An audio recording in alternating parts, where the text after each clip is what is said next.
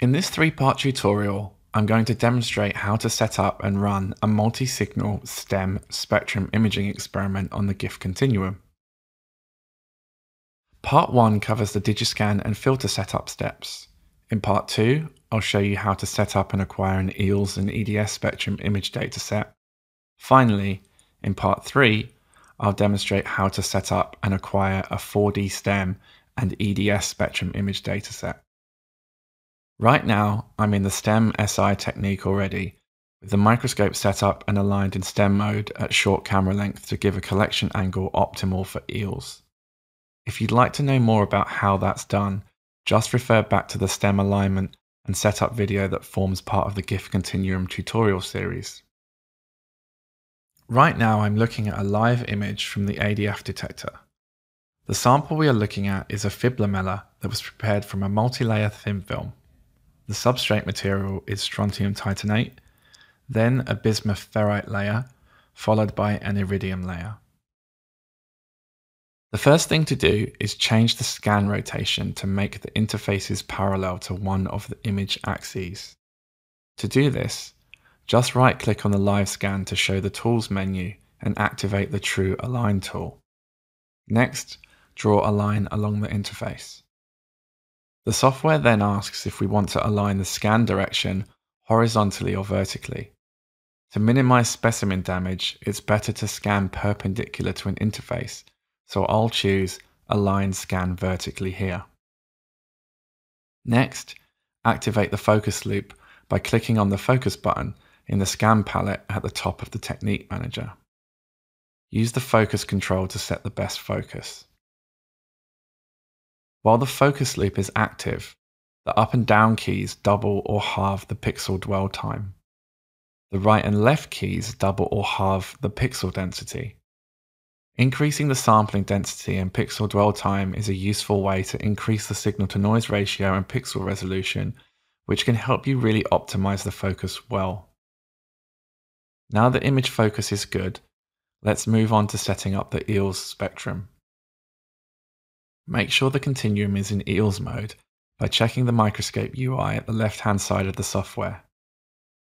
For mapping, we want the maximum signal and a big energy range, so it's usually best to start with the lowest energy dispersion and the large high SNR GIF entrance aperture. Low dispersion means big energy step size per channel.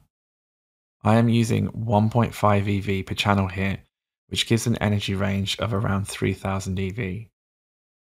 Next, check the color indicator in the tune palette under the microscope UI. The filter tuning is saved for different microscope states. Green means that the current state is good. Right now we don't need to retune, but for the purpose of demonstration, I'll show you how to use EELS autofocus correctly. First of all, stop the scan and make sure spot mode is enabled. The red cross on the image is the beam park position. Make sure the park position is somewhere safe. Here the beam is parked on an amorphous platinum, a long way from our interesting area, which is good. Next, go to the EELS palette. I'm using single EELS mode, but any of the live spectrum modes would be fine. Make sure HQ mode is active and the energy is set to 0 eV, and make sure that exposure time is 1 microsecond or shorter, and then start a live spectrum view. If the zero loss peak is not at 0 eV, click on Align ZLP. That isn't the case here, so I'll just go ahead and click on Autofocus to focus the spectrum. Once autofocus is complete, go back to the EELS palette and use the periodic table to choose an energy offset. The lowest energy signal we have here is the titanium L edge, so I'll choose titanium. This gives us enough energy range to collect the titanium, oxygen, iron, strontium, and bismuth signals for mapping. Switch on auto exposure to optimize the use of the detector dynamic range and start the STEM live scan again. This is a good first approximation for an optimized EELS exposure time for a single spectrum. It's possible to use even shorter exposure times and still get very good capture data and maps, as both make use of HQ dark correction. Make sure to use preview mode and not search. That's all for part 1. To learn more about simultaneous EELS and EDS spectrum imaging, check out the multisignal spectrum imaging tutorial part 2.